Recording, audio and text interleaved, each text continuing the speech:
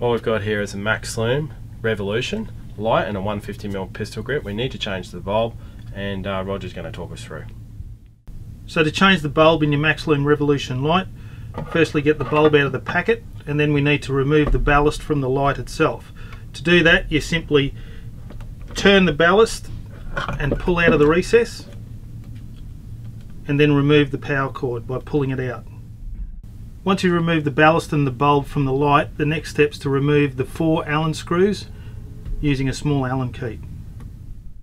So after you've done that, you can see that inside the ballast unit you can see the terminals that need to be exposed, so you can replace them with the new bulb. So simply pull these terminals out of the housing and unclip them, and your bulb is ready for replacing.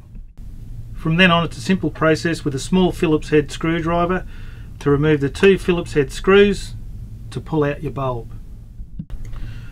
After that, just lift the housing up and your bulb and terminals should pull straight out. When you fit your replacement bulb, be sure to keep the bulb in its protective housing. You don't want to touch the HID bulb. Simply feed each lead and terminal back through the hole where the bulb seats.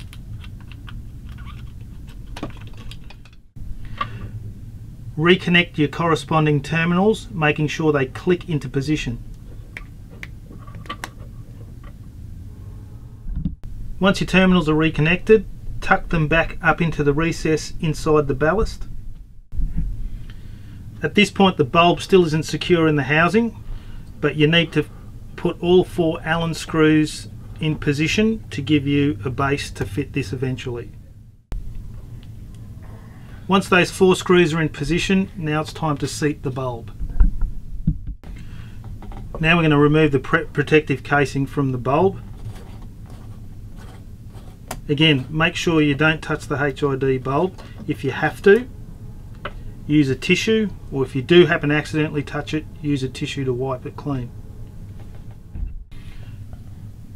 Once the plastic housing is removed, carefully lift off the 2 plastic washers that are in place. They have a slit in it, so you can remove it without touching the bulb. And remove the bottom of the protective housing. The last thing to do now is to rescrew the bulb into position. So there you have it, we've successfully removed and replaced the bulb. Now you simply replace the ballast back into your light and click it into position and refit the power cord by pushing it into place, and your light's ready to go again.